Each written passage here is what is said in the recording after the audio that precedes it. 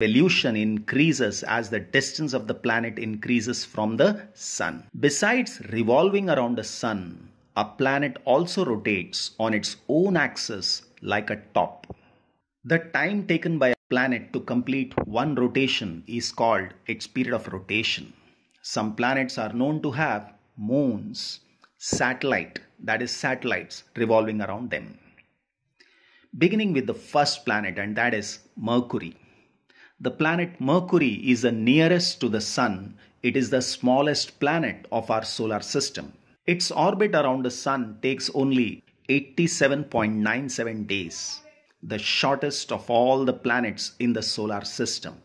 Because Mercury is very close to the Sun, it is very difficult to observe it, as most of the time it is hidden in the glare of the Sun. However, it can be observed just before sunrise or just after sunset near the horizon. So, it is visible only at places where trees or buildings do not obstruct the view of the horizon. Mercury has no satellite of its own. Next comes the Venus. Venus is Earth's nearest planetary neighbor.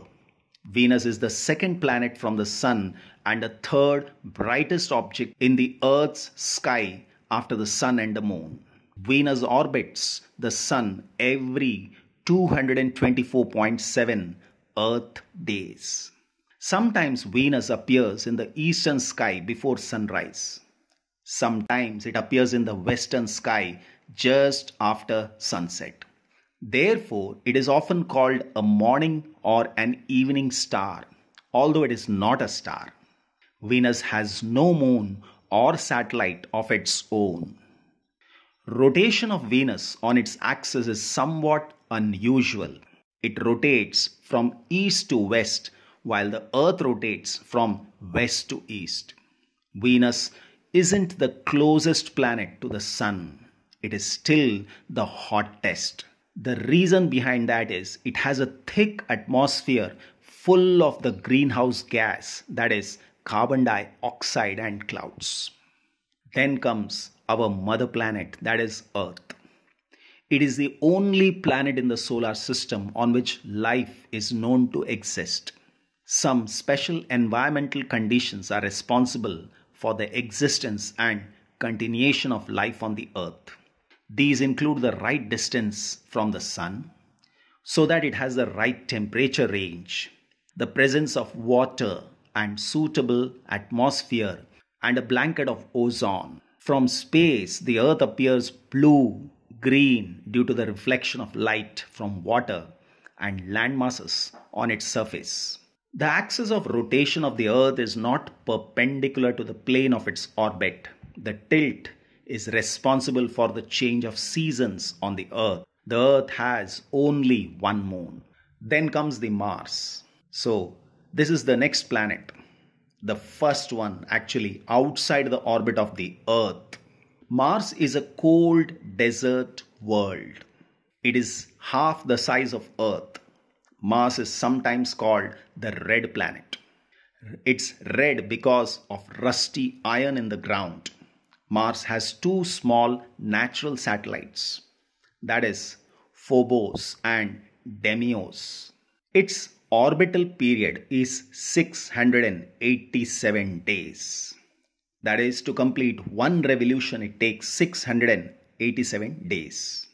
Indian Space Research Organization launched India's first Mars orbiter mission, that is Mangalyaan, on November 5th, 2013. It was successfully placed into an orbit of Mars on September 24, 2014. With this, India became the first country in the world to do so in its first attempt. Then comes the Jupiter. It is the fifth planet from the Sun and the largest in the solar system. It is so large that about 1,300 Earths can be placed inside this giant planet. However, the mass of Jupiter is about 318 times that of our Earth.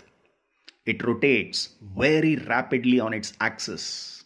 Jupiter has a large number of satellites. It also has faint rings around it. You can easily recognize Jupiter as it appears quite bright in the sky. If you observe it with the help of a telescope, you can also see 4 of its large moons. At present, it has 79 confirmed moons. Then comes Saturn. Saturn is the 6th planet from the Sun and the 2nd largest in the solar system after Jupiter. It appears yellowish in color. What makes it unique in the solar system is its beautiful rings. These rings are not visible with the naked eye. You can observe them with a small telescope. Saturn also has a large number of satellites, that is 62 satellites. One interesting thing about Saturn is that it is the least dense among all the planets. Its density is less than that of water. Then it is Uranus and Neptune. These are the outermost planets of the solar system and they can be seen only with the help of large telescopes. Uranus is the 7th planet from the Sun. Like Venus, Uranus also rotates from east to west. The most remarkable feature of Uranus is that it has highly tilted rotational axis. As a result, its orbital motion appears to roll on its side. Then it is Neptune. Neptune is the 8th and the farthest known planet from the Sun in the solar system.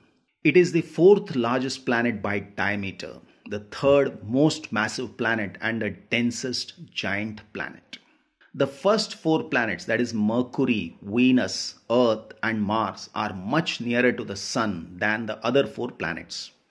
They are called the inner planets. The inner planets have very few moons. The planets outside the orbit of Mars, that is Jupiter, Saturn, Uranus, Neptune, are much further off than the inner planets. They are called the outer planets and they have a ring system around them. The outer planets have large number of moons. Now let us learn about some other members of the solar system. The first one is asteroids. Now there is a large gap in between the orbits of Mars and Jupiter. This gap is occupied by a large number of small objects that revolve around the Sun and these are called asteroids. Asteroids can only be seen through large telescopes. Then it is comets. Comets are also members of our solar system and they revolve around the Sun in highly elliptical orbits. However, their period of revolution around the Sun is usually very long. A comet appears generally as bright head with a long tail. The length of the tail grows in size as it approaches the Sun. The tail of a comet is always directed away from the Sun. Many comets are known to appear periodically. One such comet is Halley's Comet, which appears after nearly every 76 years. It was last seen in 1986. Then it is meteors and meteorites. Now at night when the sky is clear and the moon is not there, you may sometimes see bright streaks of light in the sky. These are commonly known as shooting stars, although they are not stars. They are called meteors.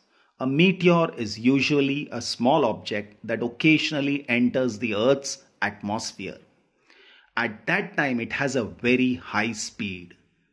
The friction due to the atmosphere heats it up. It glows and evaporates quickly. That is why the bright streaks lasts for a Earth is called. Some meteors are large and so they can reach the Earth. They can actually strike the surface of the Earth before they evaporate completely. The body that reaches the Earth is called a meteorite. Meteorites help scientists in investigating the nature of the material from which the solar system was